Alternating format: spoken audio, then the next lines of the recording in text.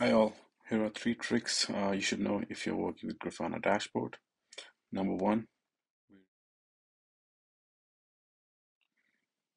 so Grafana has dashboard variables. You can access this by going to dashboard settings screen. So here I'm in one of our dashboards and I can hit this dashboard settings icon. And on the left sidebar, I hit variables.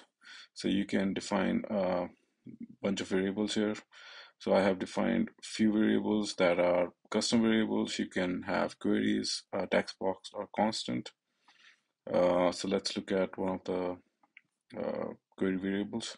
So I have a variable called instrument, and this instrument variable is being filled by the query that I've included here, and it gives me some name of the instruments.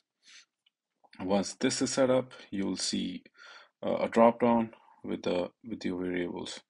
Now there are a few ways you can use this. So you can use this in the data query itself.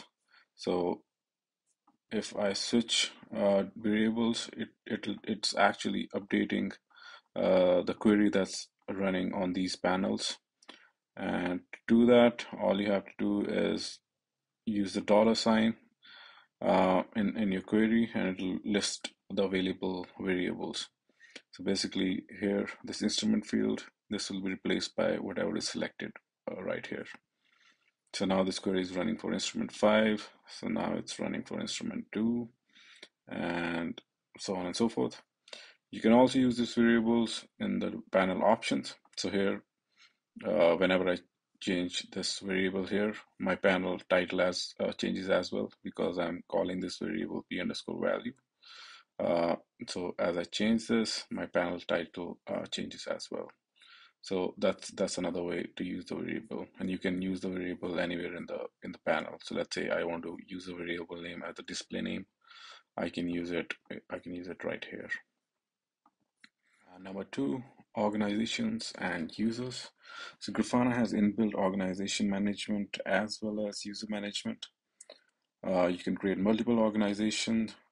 You can assign different users to organizations, give them read, editor access, and you can also assign users to the team.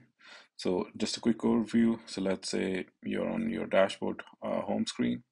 To create an organization, you can come to the bottom left corner and hit organizations. This will give you an option to create organization. You can also update previous set organization. Similarly, you will also have options to create a user. You can have teams which can have multiple users. You can have, for example, in this scenario, I have a PDI dev and a PDI viewer.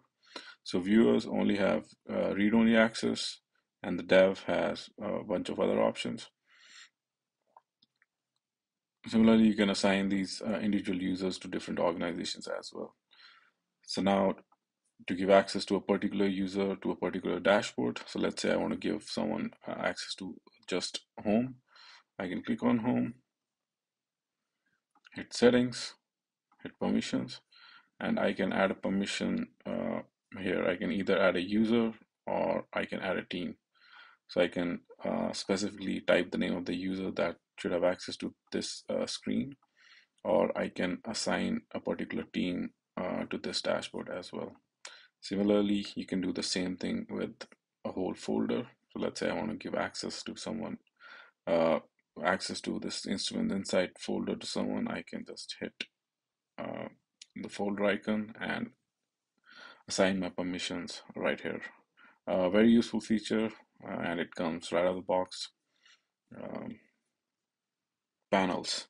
Now this is pretty obvious, but Grafana has a lot of third-party panels that can help you with dashboard customization. So to go to the panel screen, you can go to settings and hit plugins. And here you can find data sources, and we're looking for panels.